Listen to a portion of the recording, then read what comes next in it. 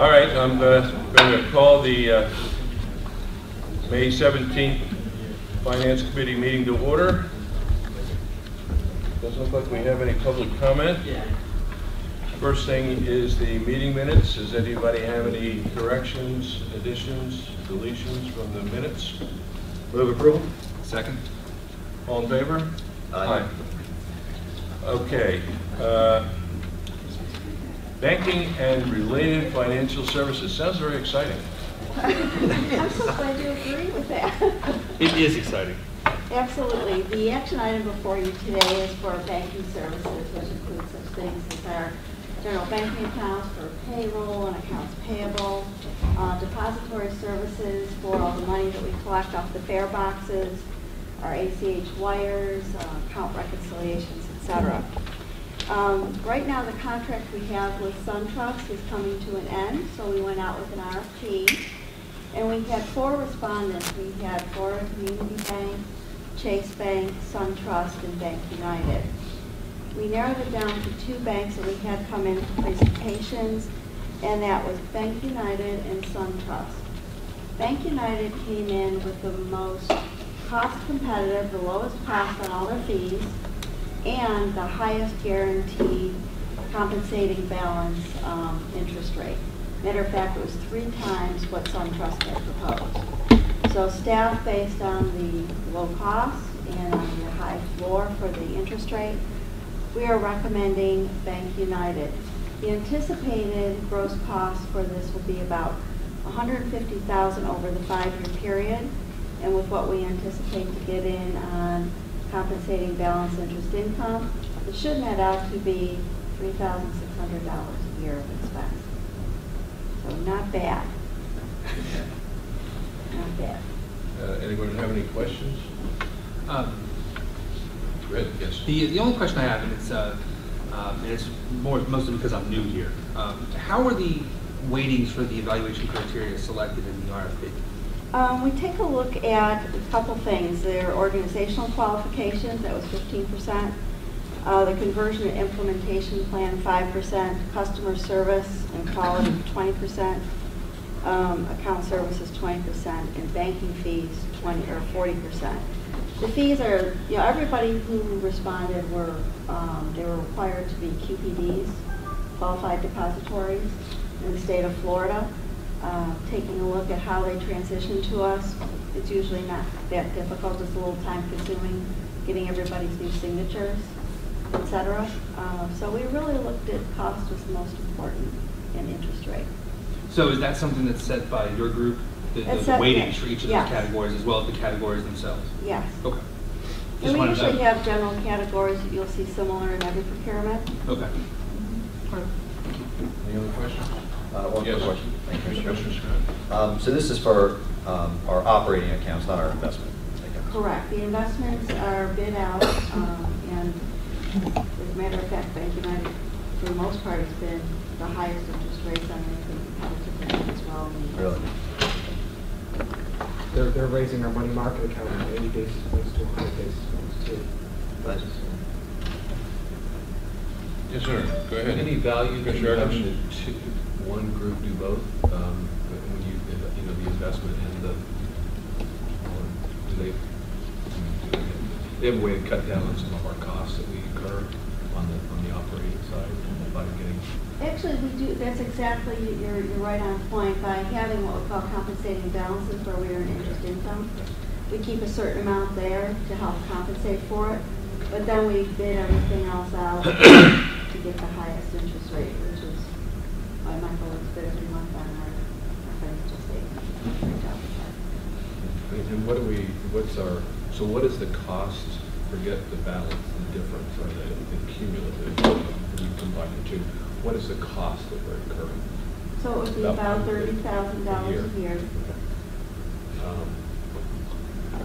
before it's offset. And is that similar to what we have now? It is. Okay, thank you. What is the balance required to net out at $3,600? I think it's about $2 or $3 million a month. How much? About $2 or $3 million a month. We'll have to keep in there to offset the fees. I think Michael's right on. But don't we have around 15 or so million usually? We keep anything over that in an interest-bearing account. Because Bank United is going to pay us 75 basis points on the compensated balance, but 100 basis points on the non-compensated balance account. So we'll keep as much as possible with the interest-bearing account. Yeah. So the idea is to keep enough money in there to net out very close to break even. Right. Okay, all right. Any other questions? Move approval? Okay, all in favor? Aye. Okay, thank you. That's very interesting to learn about that. Okay. Yeah, I wasn't sure if we, in one sense, needed to bring this to the board because of the compensating balances, but I thought it was important enough when you look at the gross costs, which is over 100,000, and you'll learn anything over 100,000 needs to come to the board with the exception of what Diane Randall will be talking about next. She's our exception. But I think it's important because this is our main business relationship that you understand as a finance committee, as a board who we're dealing with. Okay, all right. Thank you. Let me get back to my But if the committee's okay with it, I would recommend this would go on consent agenda for the Yeah, board meeting. that's fine. Okay. Okay, Diane, you're going to talk to us about this settlement with this lady? Yes, sir. My name is Diane Randall. I'm the risk manager. And normally board approval is required on expenditures over 100,000. However, PSTA bylaws have set the threshold for claim settlements at 25,000. So I'm here today on an action item to obtain settlement authority on an auto liability claim with Leticia Colston seeking 35,000 approval. In your packet, there's a full evaluation of the claim. So it's this is the lowest cost, best resolution to the claim. So we're recommending that we go forward with the $35,000 settlement. Okay, any questions? Second? All in favor? Aye. For consent? Okay, I think so, yeah. That's not that necessary to get into that. Okay, thank you. Moving right along? Yeah, be bopping along here. Okay, small bus purchase. Henri.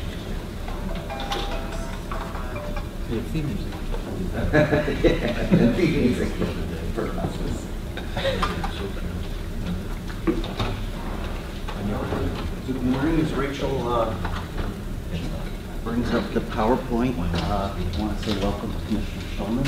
My name is Henry Lukasik. I'm the Director of Maintenance. I oversee fleet and facilities. So today, of course I haven't presented in a couple of months, so I'm back this time and going to talk to you a little bit about smaller buses, or what we call cutaways in the industry. So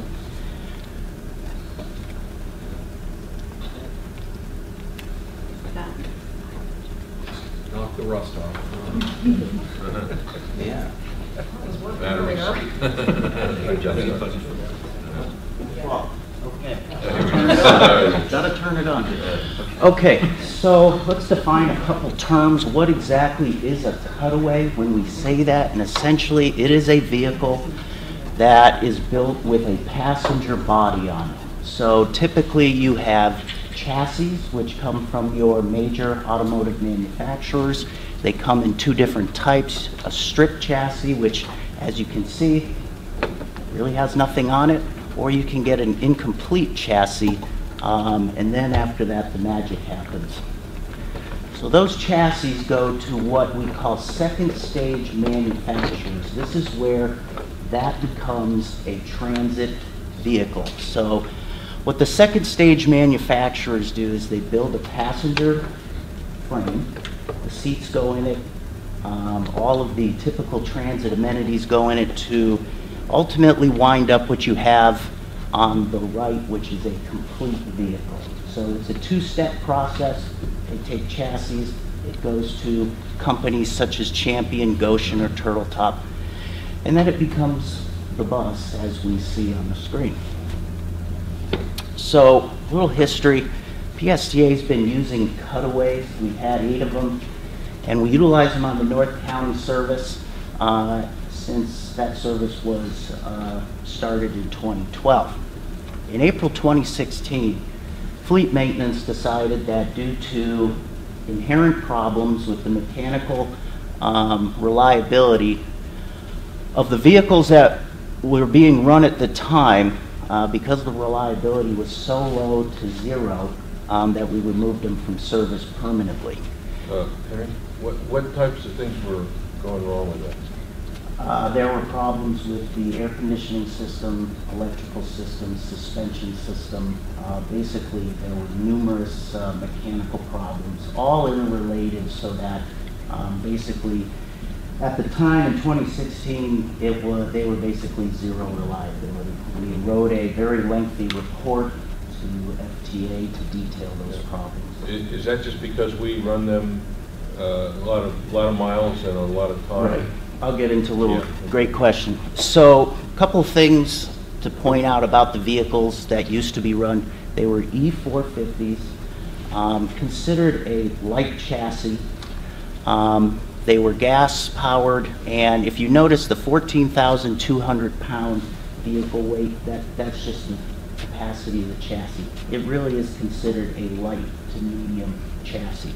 So to answer your question, it was just basically that the route that they were being used for was more it was more severe than what the vehicle was rated for. We just used it way too much for its design application. As you can see, that vehicle was rated for 5 years or 150,000 miles. So even though those vehicles didn't necessarily work out, the typical smaller cutaways are perfect for the North County service because it just does not warrant using a full-size, heavy-duty transit bus such as our Gilligs in that application. After review of the newest vehicles, and I'll get into a little bit in the next slide about what was available to us, we have decided to look at a Freightliner chassis, and that is a heavier chassis. It's a 19,200 pound, which is considered medium heavy, and it's rated for 10 years or 350,000 miles. So it is the next level up from what we were running, but it's a step down from our heavy-duty transit buses that we do run. So the newer vehicles will be equipped with, and this is key, heavy-duty rated engines and transmissions, the electrical system, plenty of electrical capacity for all of our technologies, HVAC systems, that's your heating, most importantly, that's your air conditioning systems, and our wheelchair lift, which will be a heavier duty at 1,000 pounds. Of course, the vehicles will also be equipped with all of our typical onboard technologies or passenger amenities that are the same on our transit buses. So, just like the State Bus Consortium, where groups go out and conduct the procurement and we are able to purchase off it, the state of Florida, specifically the FDOT and the partners of USF Qatar, have what is known as the TRIPS program. And what the TRIPS program does is basically it procures, it evaluates, it makes sure all the vehicles are vetted and approved for usage in various shapes, sizes, and types, make sure everything is compliant with Federal Transit Administration clauses, and basically make sure that these are the lowest prices that we can get these vehicles for. So they do all the work for us. We are allowed to purchase off these contracts which result. So the vehicle cost, as you can see laid out before you, is the chosen vendor would be Alliance Bus Group, and for the 8 vehicles, it's about $1.271 million. As you can see, with all the additional required technologies and/or amenities, that adds a little bit more. So the total project cost is not to exceed $1.76 million. As we usually show, the breakout of our fiscal impact, you can see that we have FTA funding. There's also the FDOT that is supplying a match, and also a small component of our match as well. So the recommendation is to approve the purchase of the 8 replacement cutaway vehicles not to exceed 1.3, and then also approve the purchase and installation of the additional technology at $460,000 for a total not to exceed $1.6 million. And I'd be happy to take and answer any questions. Questions, anyone? Yeah, go ahead, Commissioner Scott. Thank you, Mr. Chairman. Thanks, Henry. So these are 10-year 350. How long when do you plan on replacing them again? 10 years, or as long as we can run them for, hopefully more than 10 years. I know that's not going to happen. Yeah. I mean, realistically, it's not. I mean, they are what they are. I mean, Well, yeah. that's what they're rated for. I can tell you that the maintenance department spent an awful lot of time just really fine-tuning from the top on down, from the roof to the tires, to build this as heavy-duty as possible. From the engine systems, which will be the Cummins 6.7, to the Allisons. Is it a B300 or a It'll be the Allison 1000. 1000? Okay. To the size of the tires, which will be heavier 19.5s. It's just the size of the tire. Right. To the subframe components, to the air conditioning system, heavy-duty Thermo King systems, to the air compressor systems, which will be heavy-duty Cummins, to the alternator system. So this is How many BTUs on these? it'll have dual Thermo King M21s on them, Okay. roof mounted. Okay. Yeah, I mean, you spec it out about as good as you can. That's a good price for giving it too. That 159, that's a good price. The TRIPS program really does an excellent job negotiating these contracts and getting these as low cost as possible. Right. Yeah. So these are low floor, I take it? They are not. They will be high floor floors. That also, to answer your question, what went wrong, the low floor design on a cutaway is something that was also a design, also runnability issue that we ran into. So what kind of lifts are you going to have? It will have a side-mounted rear lift. It will have the Braun Millennium Series, which will be rated for 1,000 pounds. Okay. Perimeter seating, forward facing? Forward facing, we're also looking at changing the configuration a bit so that our folks in mobility devices will be sitting forward of the rear axle, so that there's a little bit better of a cushioning of the ride for them as opposed to being in the back. Okay. Will the forward facing seats, will they have seat belts on them? Yes. Thank you, sir. Commissioners?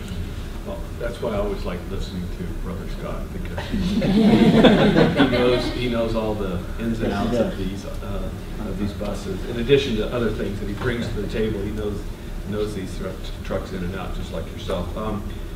So just sort of kind of a comparative thing. It looks like they're about let's say 215,000 a piece, Correct. with everything on it. So if you have to replace these every 10 years, the question maybe it's 9 or whatever it is, but 10 years, you're talking for each one about $600,000, assuming the prices stay the same. Not that they're going to replace it twice over the next 30 years. I'm trying to come up with some comparison to the bigger buses that are 15-year life. You have to do it twice, so you're talking, either depending on what kind of bus and the way we seem to be going towards the expensive kind, you're probably talking close to $2 million for a bus, $1 million times 2, replacing it twice. So you're talking about $2 million versus $600,000. What's the gas it uses, and what's the gas mileage versus the big buses? So this vehicle uses diesel. It will be clean diesel. It will have all the same diesel emission compliant equipment on it that buses have today. This particular vehicle does not come in a gasoline option, and that's just due to the design of the vehicle. The fuel economy that we can expect ranges somewhere between 8 and possibly 12 miles per gallon. It will really depend on the application, the specific routing, traffic flow, but that's what we're hoping for. Because it is a smaller vehicle than a heavy-duty transit bus, there is some pickup on the fuel economy gauge. And the current transit, they're in 6 range, right? 5 and 6. Is that what you did? The diesel fleet right now, Yeah. the diesel fleet averages 4, and the hybrid fleet is up around 5.2. Yeah, well, that, I think it just makes a lot of sense. I'll be curious just to see how they hold up from a maintenance standpoint. We will be But, very much actively watching them the day they go into service. But you're talking 3 times the cost, and then the more expensive units, maybe 2.5 times the cost in our hybrids. If you do it over a 30-year, I'm trying to get to some comparative thing, and then from an operating cost standpoint, do you have any major capital replacements like you do in the big buses? You have to do something major halfway through the cycle. Overhauls, on these, they generally hold up pretty well, so not the breadth of what a transit bus would go through.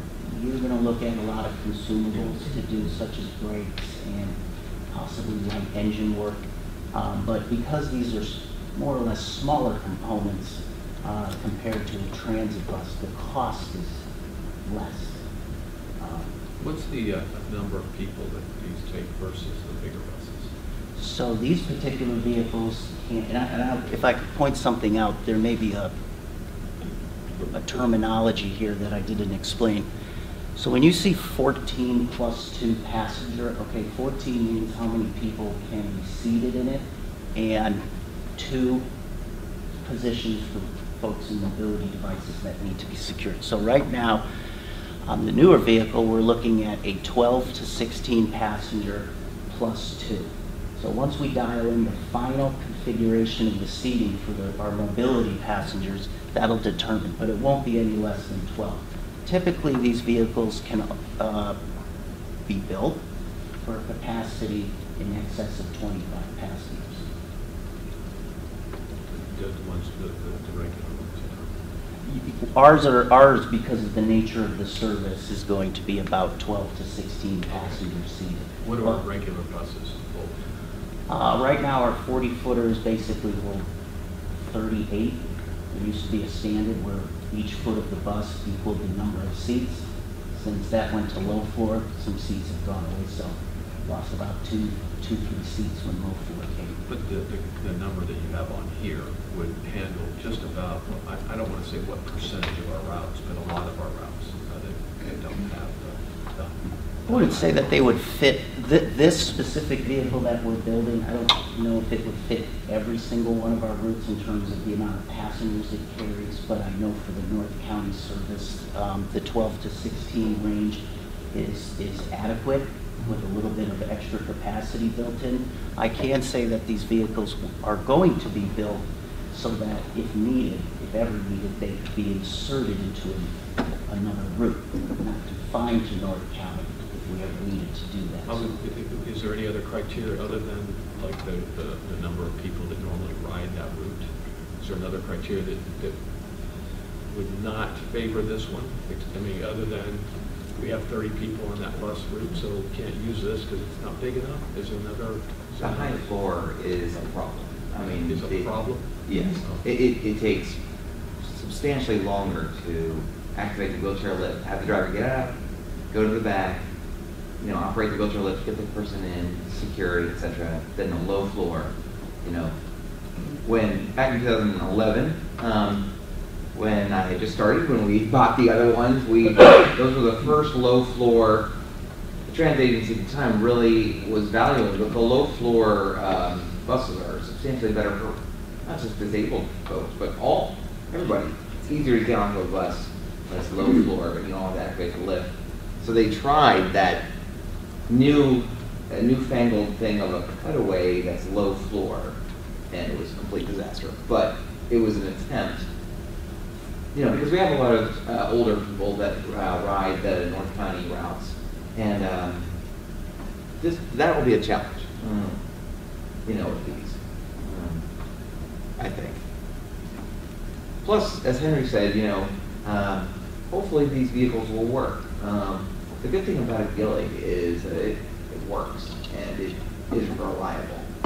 The 8 cutaways we've already had before, they were not reliable. From almost opening day, they had problems.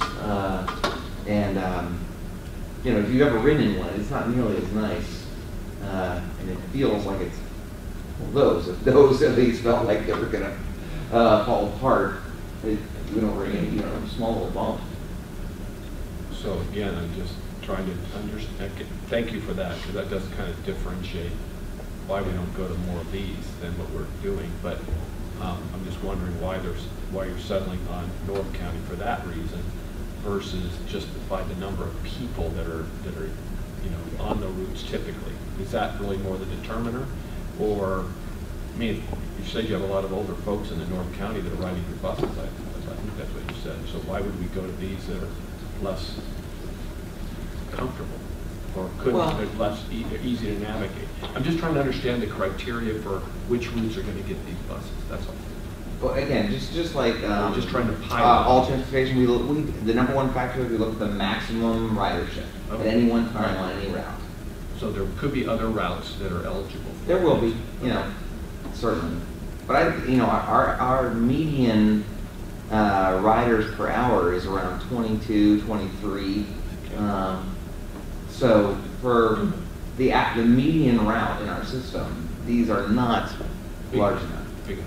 Plus, there's really no safe way to have a standee on these vehicles, and the 38 seated passenger Gillig can probably have 20, 25 standees. Okay, thank you, appreciate it. A big part of these buses is they deviate off route, deviate up to a 3/4 of a mile off route to pick people up on that service down roads that aren't necessarily the model for some of our heavier duty buses. So a lot of these cutaways for the connector service can go into residential neighborhoods, can go into shopping areas, wherever people call to kind of make the stop. So that's one of the main appeals for the cutaways of this particular service. And you have more of that in North County, probably. Yes, sir. Yeah.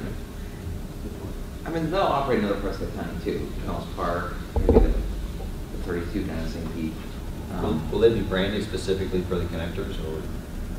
Because I think the ones we had, weren't they branded? Yeah. Yeah, they were. So would we brand these, not brand these specifically for them, just brand them to PSTA? Well, that was my thought, but I haven't told anyone else at PSTA that. I don't know. All right. It seems like we should see if these actually are a workout and become reliable, then I think we should look at more of them. I mean, we can get these on the state contract now that there is a state contract, and maybe we can expand the number of these. Thank you, Mr. Chair. Appreciate it. Okay, Commissioner Schulman. Based on the routes that these are expected to run, what is the average mileage for those routes in North County? Do we have that number? Really? In a year, how many miles were we running the old buses and that's on that route? About how many miles per day? We can get that. We can get that information. I don't know what it is offhand, but I have that. I can send that. They're a little bit shorter, but not that much shorter than our other ones. I guess I'm trying to gauge also not just the year mileage, the year rating, but also the mileage rating for the vehicle. If we're running 50,000 miles a year, I don't know. And then obviously thinking of a 10-year time frame is probably not the way to go. So that's why I was leaning towards that information. I mean, the specific number I don't know offhand, but we know we had a lot of deadhead just because simply it was, driving up to North County before it went into service for the typical routes. Right, and it also deviates off the route, so there's extra mileage, and I just don't know what those. Yeah, absolutely, and I think that was one of the things with our original cutaways, which is just kind of the demand on, how it went into service every day. But yeah, we can get that. All right. That chassis, going back to the chassis thing. Okay. Now, what with the one more? Yeah. Okay, that incomplete chassis on the right-hand side, what other kinds of things would go on that chassis? Besides like a big box truck that might be late, but could you put a garbage truck on there, cement mixer, what kind of things? All would you those put on? things. All of those things that you mentioned for the incomplete, and typically on your strip chassis, they also make those replica trolleys. So lots of usage for these particular chassis. I can't say that when the chassis ultimately wind up being configured for transit, passenger comfort, there's more add-ons that are put on that to achieve comfort for the passenger as opposed to a garbage truck or a dump truck, which is completely utilitarian. Yeah, yeah. Well, what I'm getting at is that those are built for much heavier duty than what we originally purchased. Yes, very With much the so. Fords that you had. Okay. So these should hold up better is what I'm really asking. Yes, that Okay. is- Now the other question is, most of this money comes from grants or matching grants or whatever. Since the previous vehicles did not excuse me, hold up, do we have to pay some money back on them? I will answer that one. Yeah. Now, FTA. Because I'm worried about these, you know, too. Okay, Yeah. When FTA, when you have a useful life that is left on the books for an asset that is being retired or taken out of service early, they ask that you set aside, in our case, you can either send them the money back or set aside the money in a restricted account that can be then used towards the next purchase of FTA eligible item or similar like item, so we'll be doing that with this. Mhm. It was about $248,000 that was set aside. Okay. So again, what I'm asking here in a roundabout way is, and I think this question that other folks are asking, is instead of using this approach, which is primarily for like those kind of buses, you see them for retirement communities that take people to the orchestra and things like that, where we're using them on a daily basis and much heavier, we're running what, 20, 30 miles just to get to where they're going to start to pick up people. Is this going to last this time, or should we be going to, you know, a shorter version of a conventional bus or some other vehicle that would be tried and true? Well, I can say that we learned from the vehicles that we were running in that service. We took all of those lessons learned and really, as I mentioned before, took a look at this chassis. And this is about as heavy duty as you can get for a vehicle that really suits the application that this will be running in. So to answer your question, I believe they're going to last. I mean, they have a lot of components that also are similar to what's on our transit buses today. Like I mentioned, heavy-duty air conditioning, engine and transmission systems, there's heavy-duty suspension components. So we really look from the top on down, and it really, this is about as heavy-duty as you can get that matches the application. Thank you, Mr. Chairman. Henry, just as a point of reference, so just the base bus here is 159,000. If we were to look at a 30-foot gillig to run these, that's going to be what? Just the base bus, about 400? Yes. So just to give everybody a point of reference, what a 30-foot gillig would do. And that was going to be my last point. Maybe when you bring this to the board, you could have some columns that reflect that. It shows what the gillig is. And I know that they're not apples and apples necessarily, just try to get some perspective on the three different kinds of buses that we look at traditionally alongside of it. So we can, I mean, not that these can replace those because of what you said, that the median number, the median ridership is at 20, you said 22. So, but there's a lot that the median means the middle, so there's a lot that are underneath that that might qualify. It'd be, I think it'd be interesting as we consider this, just to see what the others are, just to further hit home on that point. Because you do have some major overhaul on those bigger buses, especially the hybrid, right? Halfway through, you have a fairly major, and probably not with these. You might have some, but nothing. So it'd be nice to just kind of see that side by side, as an educational piece.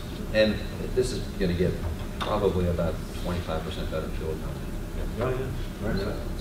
That was, what did, 8 to 12. 8 to 12 versus 4 to 6, and that's big. Commissioner Shulman? Yeah, I realize this is a 2018 chassis that we're looking at, but other transit agencies used a similar configuration with the heavier duty setup in the way that we're looking to use, and do we have a sense of what their maintenance experience has been? These, yes, their maintenance experience has been, they purposely went to these vehicles because the lighter duty vehicles were just not holding up.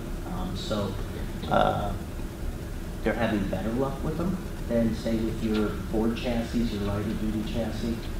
I can get some numbers and get some specifics out of them. I know that our colleagues in Jacksonville use them, Gainesville as well. So these vehicles are actually, in the configuration that we're proposing, are actually new to the TRIPS contract this year. So there was a lot of interest in getting these vehicles of this type because it was relatively the next step in terms of durability.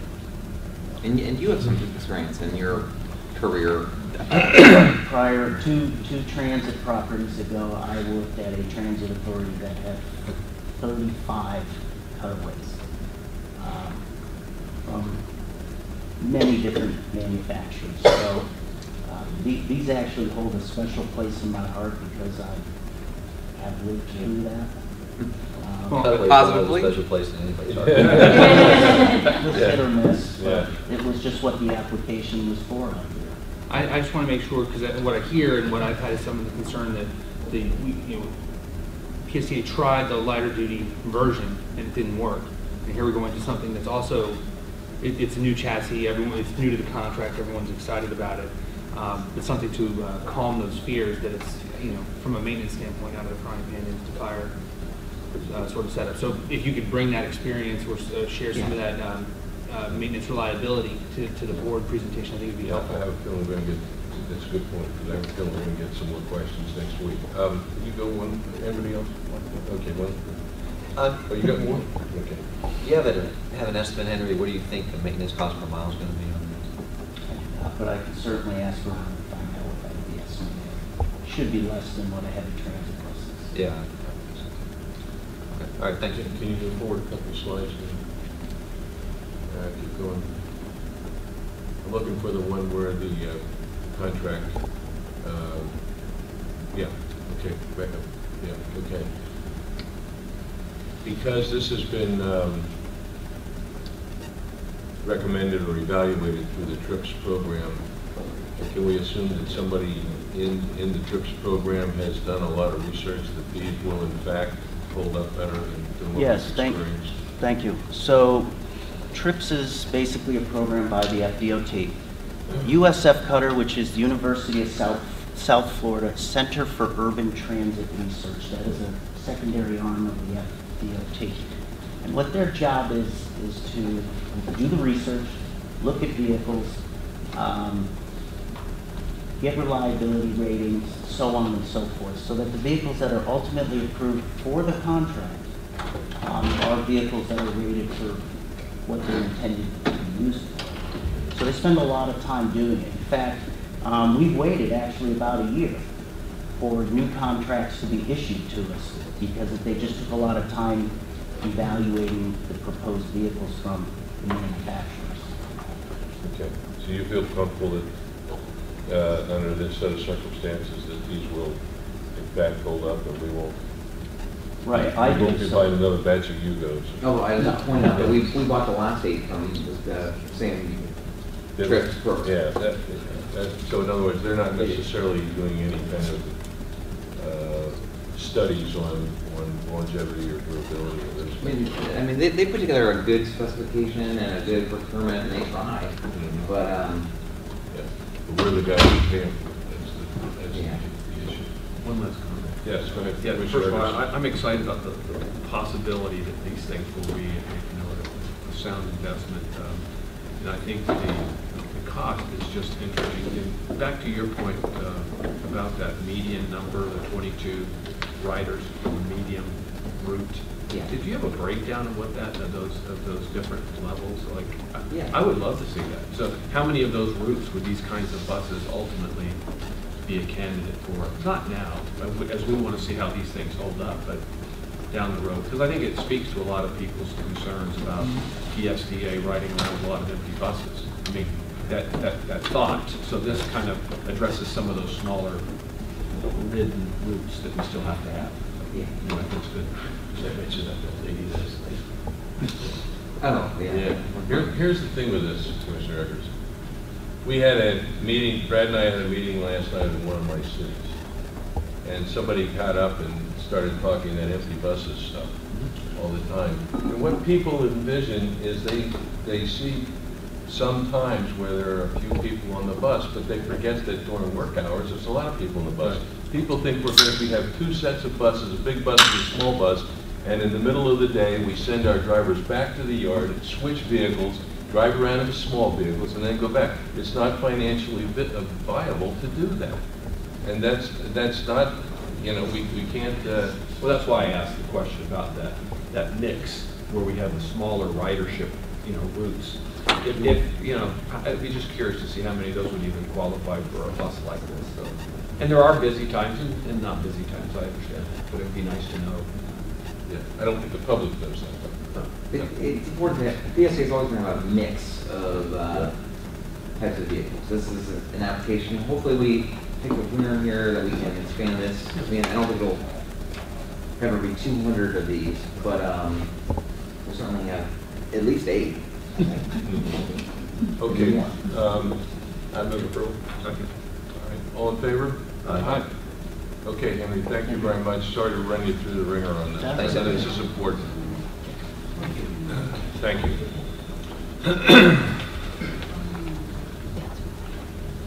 Okay. On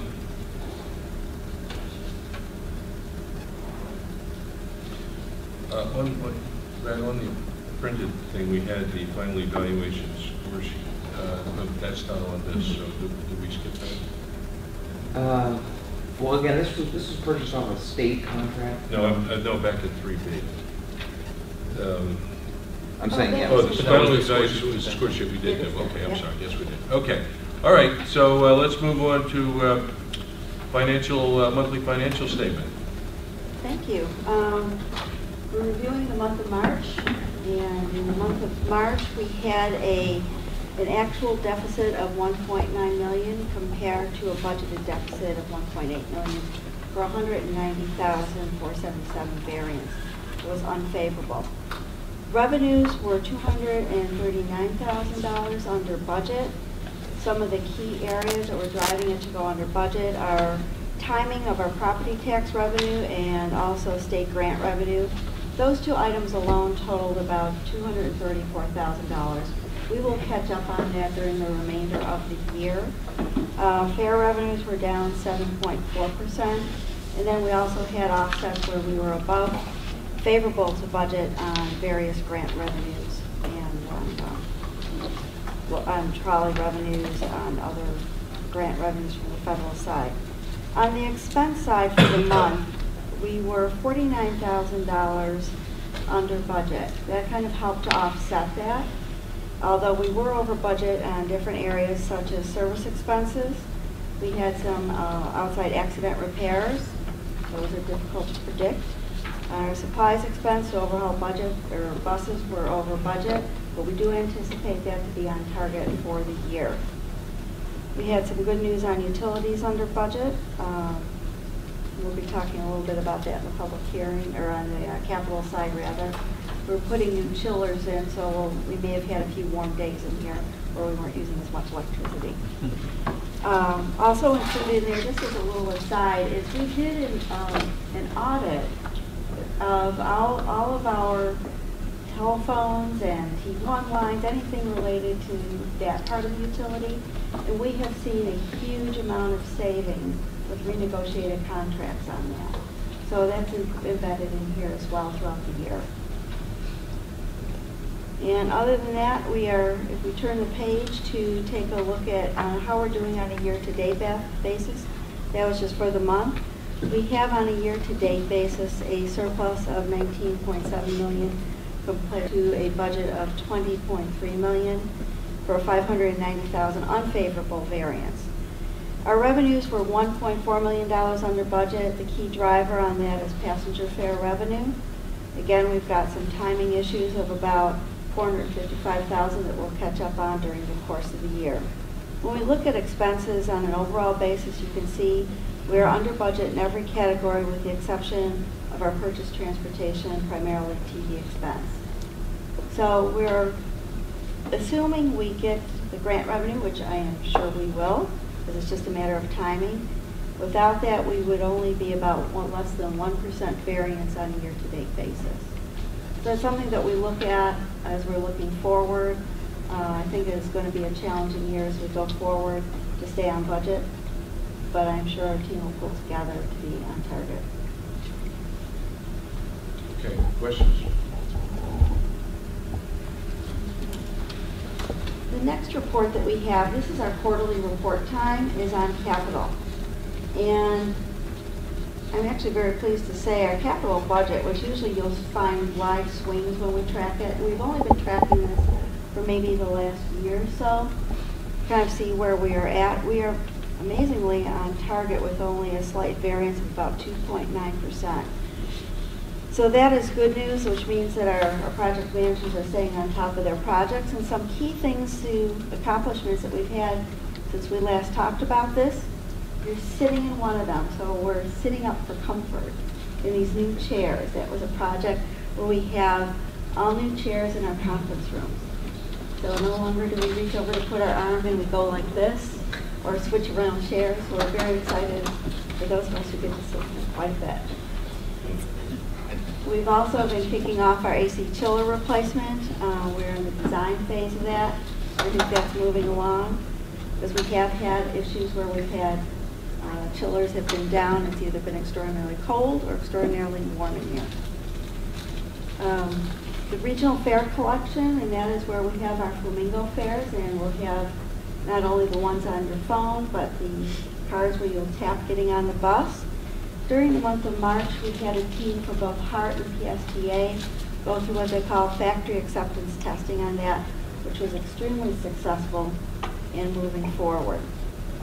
We are also moving forward on the buses, which will go into production for our hybrid BAEs. BAEs. In June, they go into production, and our first bus will be arriving in August.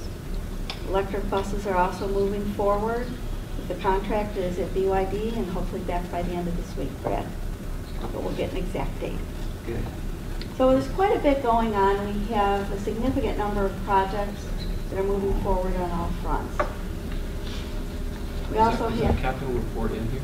I didn't see it. Yeah. it's I'm sorry. a small Quarterly reports. quarterly Oh, report. under quarterly, I'm sorry. I was still. Also in there should be a link to a description of every project. It's quite lengthy if you want to read it for some fun evening reading. But what we do is we take a look at every project and we put in milestones. We put in if we're getting off course on a milestone, what the recovery schedule is, how it's funded, a brief description. So it gives us a whole history of every single project that we're working on. Okay, go ahead, Commissioner Scott. Hey Debbie, just a quick question on, over the last few weeks, diesel fuel took a pretty good dip.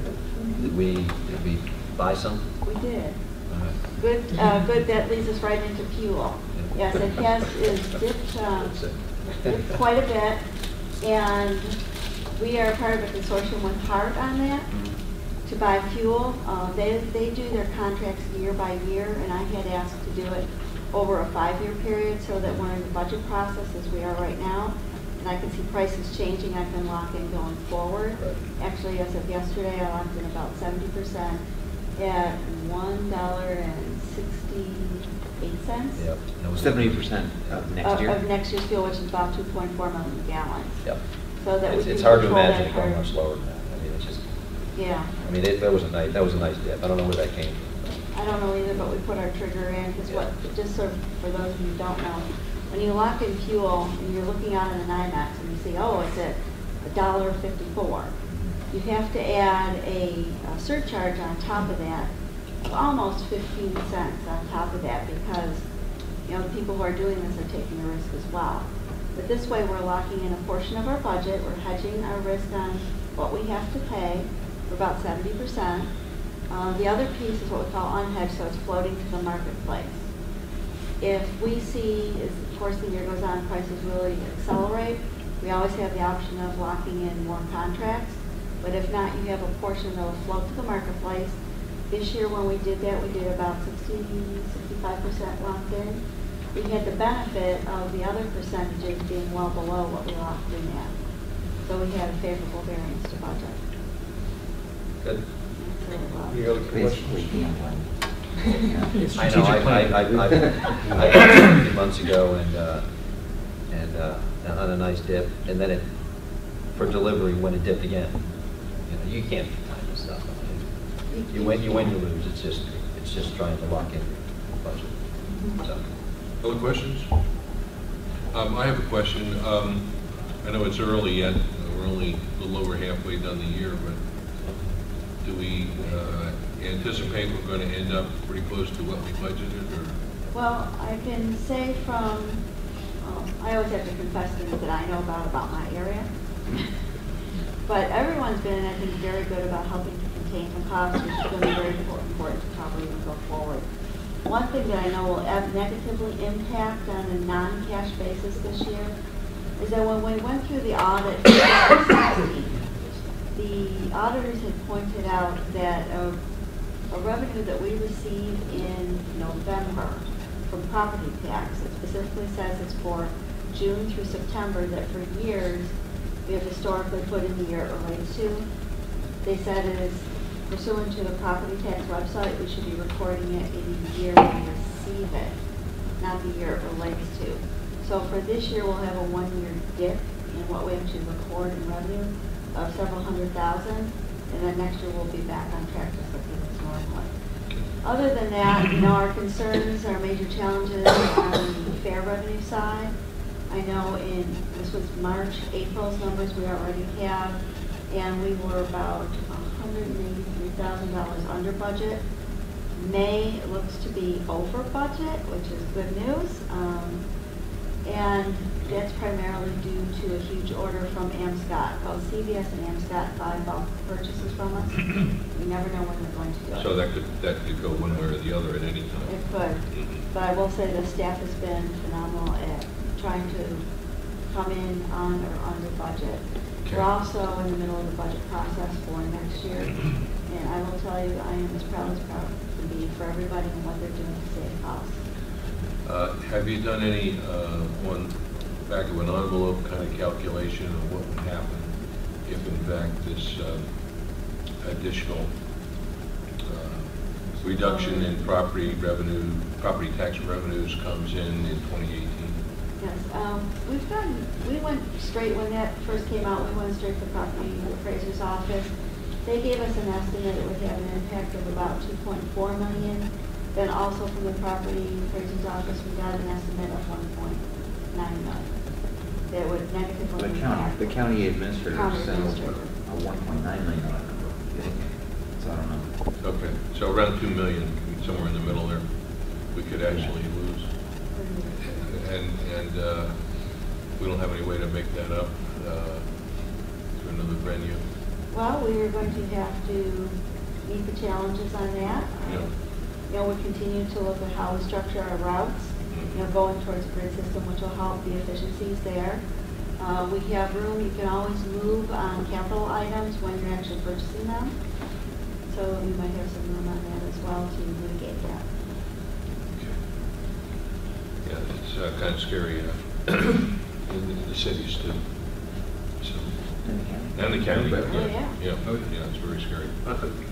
I was just curious, why did you get something, an estimate on this from this county? Did you ask the county, or I know you asked the property appraiser. I was wondering why you got a separate number from the county.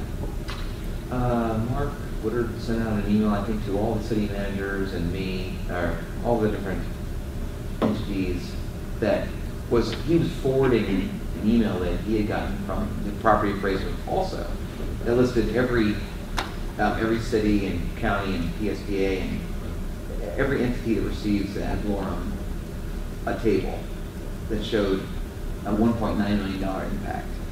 And then we had already previously reached out directly to the property appraiser and gotten it. We're trying to reconcile. Okay, you're still working on reconciling it. Okay, Yeah. because that's a pretty big difference, so. Yeah, yeah. Okay. All right, any other questions? Just keep on top of that. Oh, yeah. That's scary. Okay. Although PSTA, like all the cities and everything, are, well, at least I'm eagerly awaiting, around June 1st is when they send out the updated property valuations for the next fiscal year. Property appraiser puts those together. Right now, we're assuming the county's assumption from January, which sounds like might be a little bit better. The counties was 5 or something. Yeah. Looks like it's going to be in the 6s somewhere. And we always subtract 0.2% because we're not actually the entire county. We're the land is Treasure Island and St. Pete, which are rich cities, Right. relatively high value cities. All right, ridership and performance, Brad? That's a piece of paper at your places for the month of April. And I was thinking as I drove into work today, we're about like a 10th day rate, just below 500. Yeah. We're holding steady. As you can see, total ridership dropped by 4.7%, which, you know, with one fewer day, is really right around holding flat. Problem for our budget is that DART ridership is up substantially, and that costs us more because every ride we pay per ride on DART to our contractor to care ride, and they're doing such a great job and they're so customer friendly that more and more residents are using it. They're talking it up, huh? Yeah, and it's up. What is it? 5%.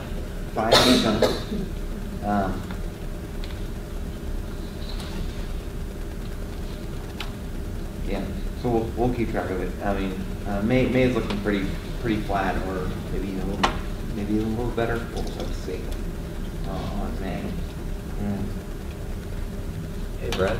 Yeah. The other bus passenger trips is up significantly with the county for that. The Jolly Trolley, the fact that it was free to spring break to the beach. I think that's the predominant thing. Although they also, in addition to Looper, ridership is up a little bit. Yeah, up from a relatively low number. What dark TV trips? Huge. Okay. Will that flatten out, or is that going to continue to increase? What? The trips from DART? Is that kind of an expandable marketplace, really, if more people like what we're doing? Yeah, I mean that's the issue with Care 10. That's one of the reasons why we're excited about our initiative, what we call our sandbox grant program, which the planning committee is about to hear about. By using TNCs like Lyft to have DART customers ride Lyft, we think that that will be lower cost per trip than Care Ride, and save us some money, and try to meet demand, and it'll be better service for the customers because they can get a ride More in demand. 10 minutes rather than the day ahead. Right. Mr. Chairman? Yes, Just go ahead, like to please. point out the miles per road call and miles per service interruption is extremely favorable this month, so good job, Henry. Yep. It is. Okay. He's a rock star. Good work. Yeah. All right. Okay, any questions? Sir. All right, hold on a second, is there anything else? Future meeting subjects, do we have anything special to talk about there? No. So we have a public hearing scheduled for 10:30. This is a public hearing for, I'm just trying to think of this. This is a public hearing for our federal grants that we're required to have. And we scheduled it for 10:30. A quorum is not necessarily needed, but for the hearing. Although it's just an opportunity if anyone comes to learn more. Yeah. So, Mr. Chair, I think it's okay to adjourn the meeting if you'd like. And All right, if there are no objections, do we have any other questions, comments? Okay, I'll adjourn the meeting. This is supposed to be the public hearing, what is that? I know. Wait, I'm sorry, what? Who's supposed to be in, what board, what group is meeting for the public hearing? Well, the planning committee starts at 10:30. We're supposed to start at 10:30, so we put the public hearing in between, thinking, I didn't realize this was going to be over by 10. So, to allow board members that were here for either committee to attend the hearing. But regardless, we're going to get whatever comment we receive at public hearing and bring it to the board. All right, thank you, everyone. Okay, see you next week. Thank you. Thanks, Josh. Hey, quick question.